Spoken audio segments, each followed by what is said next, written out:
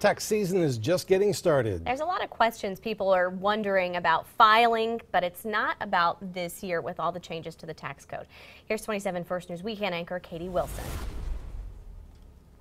Dave and Mandy, filing taxes can be a bit of a headache, but the new tax law is adding to that confusion.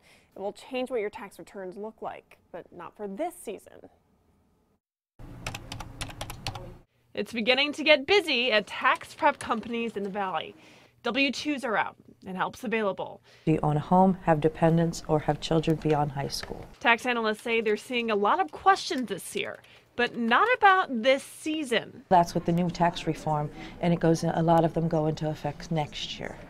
Taxes, well, 2018, which we'll be preparing in 2019. Next year, expect to see changes in standard deductions, personal exemptions, child tax credit, and much more.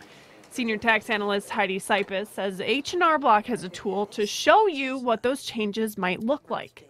We have an estimator in our program that puts their information into next year to see what will happen. The new tax law affects everyone differently. That's why it's a good idea to get help when filling out your taxes. So personal taxes are, so that's why we like to keep everybody try to keep everybody with the same preparer, because we get to know that person and we get to know their tax situation. While you won't feel most of the changes in the new law until 2019, there is one difference you may start seeing now: more money in your paychecks. The Tax Cuts and Jobs Act slashed taxes in every bracket. The deadline to fill out your taxes is April 17th.